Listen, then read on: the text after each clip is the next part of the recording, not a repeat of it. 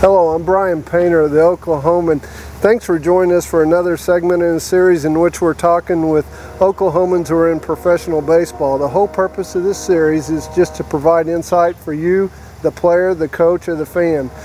Today I'm joined by Jordy Mercer. After a great career at Tologa High School, he went to Oklahoma State where he earned multiple all-conference selections. But besides being an outstanding shortstop, let me give you an idea of his junior year.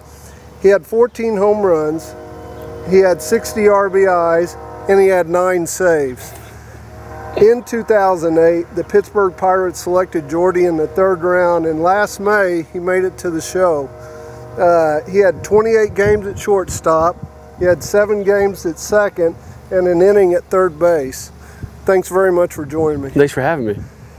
Jordy, if you will, just kind of tell me about, does a guy more often than not get into trouble, I mean E4 or E6, middle infielder, does he get into trouble physically or mentally? Which is more often than not, where's that error going to be made? I think it's more mentally, to tell you the truth, because in practice you physically prepare over and over till you get it down, to a key, to perfection. You try to do perfection, and then when the game starts, it's all mental because you already know how to do it. It's already physically done. And so if an error happens or something happens, it's mostly mental. All right. Give me an idea from the time a guy steps in the box, what are you reading? Oh, you're reading swing path. You're reading, you got some scouting reports on him of his previous at-bats, previous games of what he's done.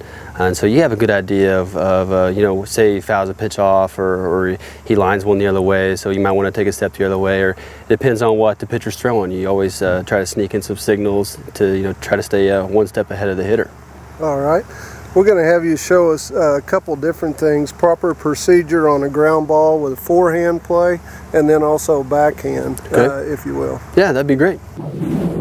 You always want to get in the right position. If you're not paying attention, whatever, and if you're a split second off of anything, your angle's going to be messed up. You're not going to read off the bat very well, and you're going to get in between hop, something that, as any infielder would say, that you don't want to do. You want to be in the best position possible to field the ground ball and to make the throw and to get the guy out. So we're going to show you a couple how to do it. Ready position, throw it, create the angle first, and as you create the angle, everything's starting to push this way too. So it makes you easy on your arm, and if you move your feet, easier on the throw too as well. Oh, we're going back in. Start that one over, we'll go back in now. Same thing with forehand, we'll do the backhand. Make sure you see right at the back, crossover first, glove down the ground, field it. Now we're on the backhand, so we're farther away. You have to move your feet, get it going, make the throw. That's one thing about a backhand is a little bit tougher than a forehand, is because the backhand, you're farther away from the base, and all your momentum's going this way. So you have to plant your feet over like this, and then once you field the ground ball, move, make the throw. We'll go for it one again.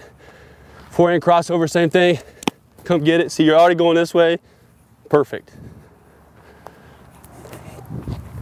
Same thing with bat. Ready position. Yeah. Backhand crossover. Down. Momentum's over here. I got all my weight on my leg right here. My glove down. Up. Shuffle, throw. That's basically it. That's basically the same. Basically the same move as when you're starting position, because you're crossing over and you're getting in the same position. You can either come forward to get it, or if it's hit harder, come back and get it back here too as well. And same thing with the backhand.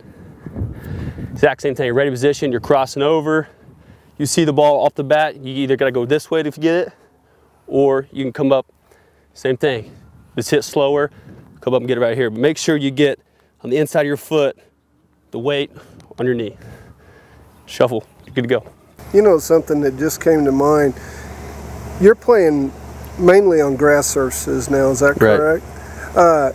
More and more it seems like we got a few more high schools going to artificial turf and all. Is there a huge difference in playing that? There is a little bit different. It's a little bit quicker. It's a little bit faster. The ball's a little bit bouncier because it is turf. But you know what? why teams in you know, high schools are doing this, because of the rain, and you can play in pretty much any kind of weather now, and it's low maintenance. You don't have to, you know, take care of as much, and the grass is always green. So that's one thing that you know, that a lot of teams are doing it, a lot of high schools are doing it, and it's low maintenance, easy to take care of, and you're always able to play on it. All right, thank you.